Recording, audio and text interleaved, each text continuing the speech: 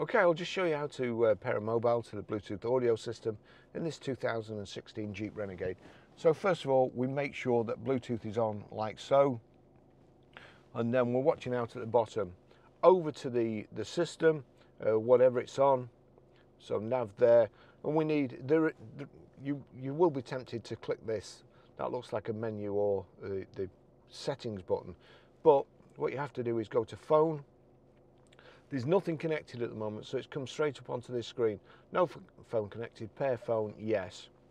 Start pairing phone or other Bluetooth device, vehicle device name, Uconnect, and let's just go back to that. Uconnect showed up here, pin is 8141.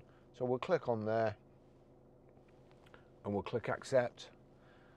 Now, it's generated a random pin, so you don't need that 8141. So we'll click pair there.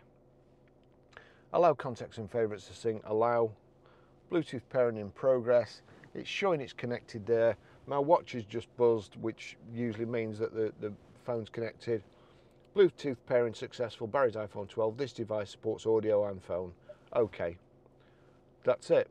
And it's also saying to talk to Siri, press and hold the voice button on the steering wheel, like so. So again, you can make calls, you can tell your phone to do anything, to play stuff.